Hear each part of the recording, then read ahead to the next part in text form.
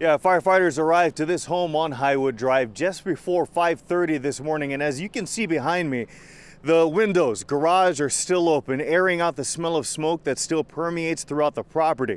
Firefighters say by the time they arrived, three people had already evacuated the two-story home.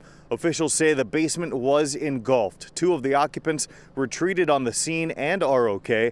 A 55-year-old man was transported to a Boston hospital for smoke inhalation. He was in critical but stable condition and is expected to live. Fire officials say there was another problem when crews went inside.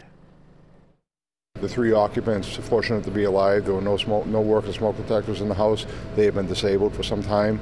So the residents had awoken as they were coughing and having a hard time breathing with the smoke in the house.